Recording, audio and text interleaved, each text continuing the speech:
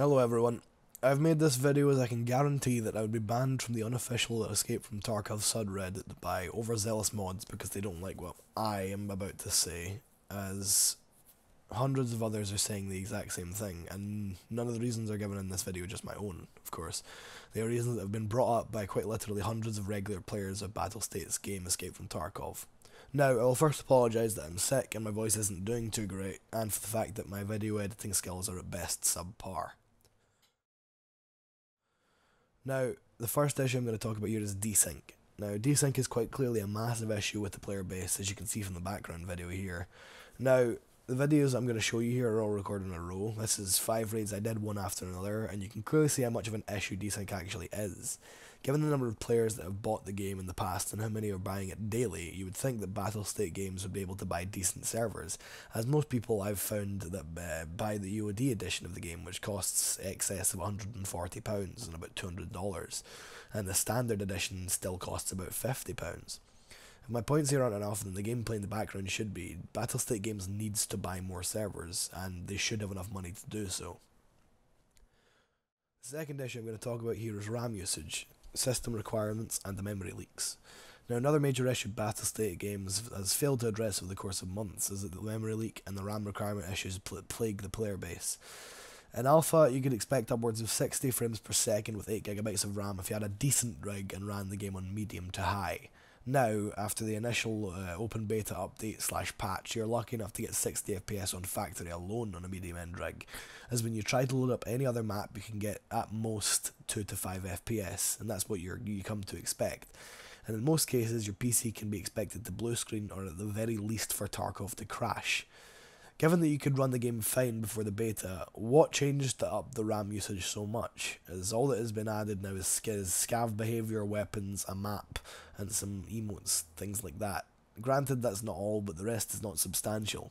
As you can see from the RAM screenshots, this is a fact, it's not anything other than that. Now, the third issue I'm going to talk about here is hackers and script kiddies. Now, this may be related to desync, but there is quite a few hackers in the game that I've encountered, fly hackers and such, as well as many other people I've talked to. Now, this is another major issue facing Tarkov's players, as you can expect. You can find a hacker in at least 1 out of every 5 to 10 games.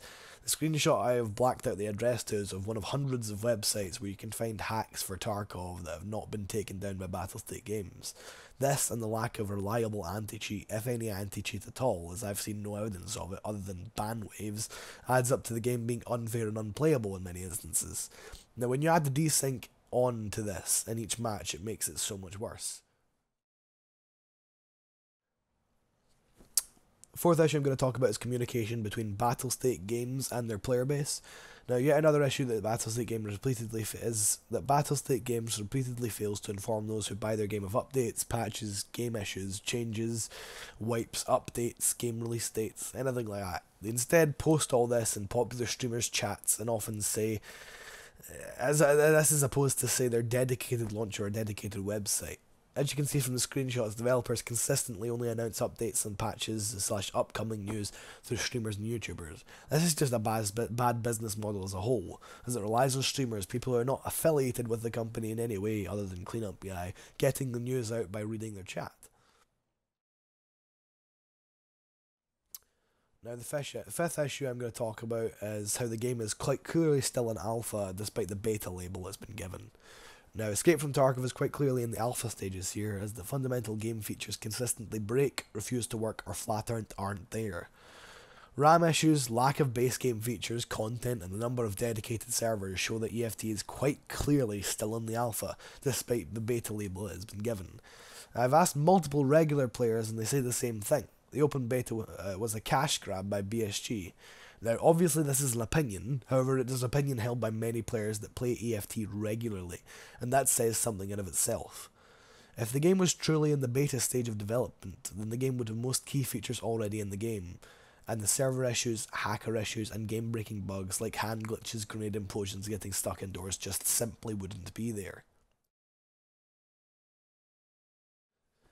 Now, number 6 I'm going to talk about here is the developer's vision of the game is not as important as making a stable game out of that vision. Now, EFT's developers clearly have a very specific vision and realistic vision of the game they are trying to create, and therefore have a set way that the way they do things and actually develop. This, however, creates massive issues in the way that the end result they are creating will likely be as unstable as the build we are currently experiencing. I hope not, but since the last alpha build of the game, it's becoming more and more unstable as patches are released. This is quite clear with the RAM and memory leak issues and all the bugs that are just popping up. And granted, it's in beta, but there should not be that many. Number 7 I'm going to talk about here is the error and crash reports not sending, and when they do, the reply is not happening. Now, a major issue is that the error/bug reporting system is clearly not working as intended, if at all. As you can clearly see here from the screenshots, the developers clearly don't or can't handle all the bug reports, as they don't reply to any that I can see, and instead send it an automated message that is the same for everyone bar the error report number. This is a screenshot of a single player's email in which shows the same automated message you saw a minute ago. This is the case for everyone I've asked.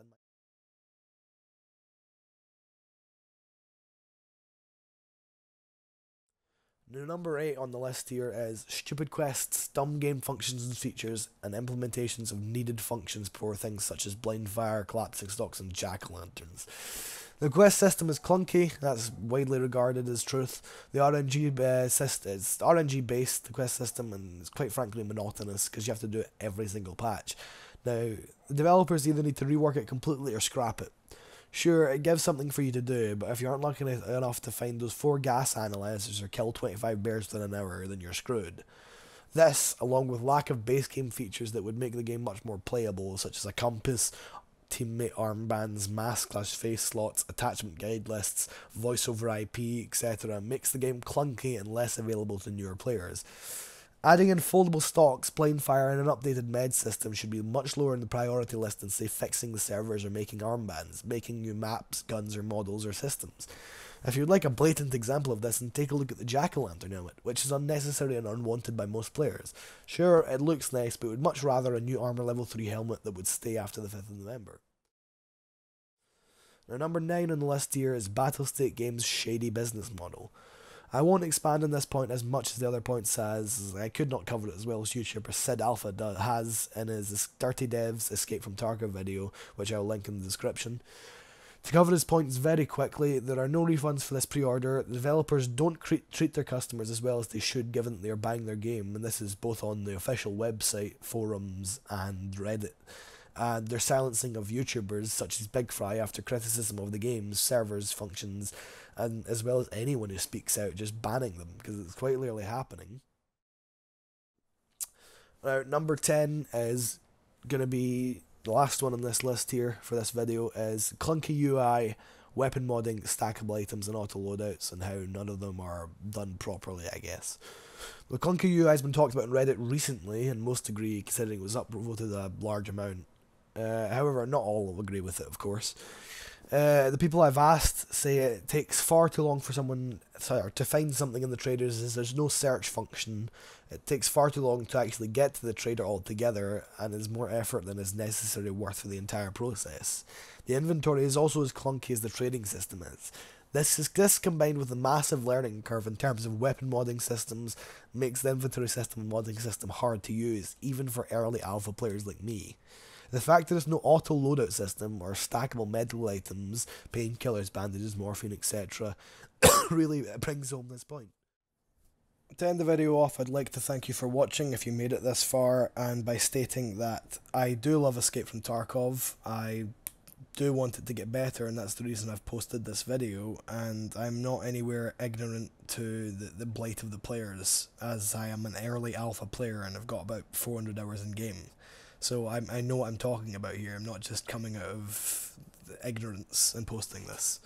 So anyways, yeah, just thanks for watching. If you'd like more videos of this sort, or more just Escape from Tarkov content, please leave a like or a comment if you disagree with me or whatever. I'd love to read some of the comments. Anyway, peace out guys, have a nice night.